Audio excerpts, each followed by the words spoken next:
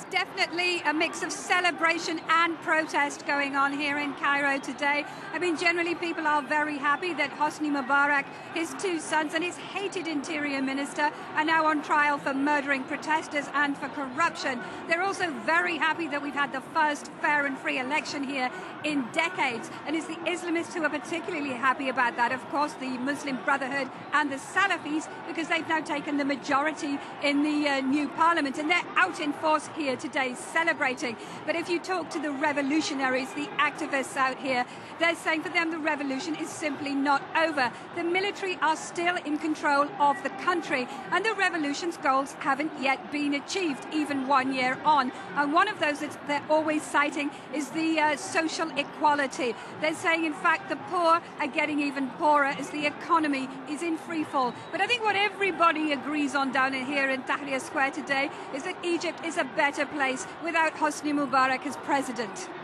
But some indeed, Catherine, saying that Egypt has essentially substituted one iron rule for another, yet the generals have vowed to hand over to civilian rule. Shouldn't the protesters therefore wait and see what this brand new Egyptian parliament will propose? Well, yes, many Egyptians do feel that, particularly people you talk to outside of Tahrir Square.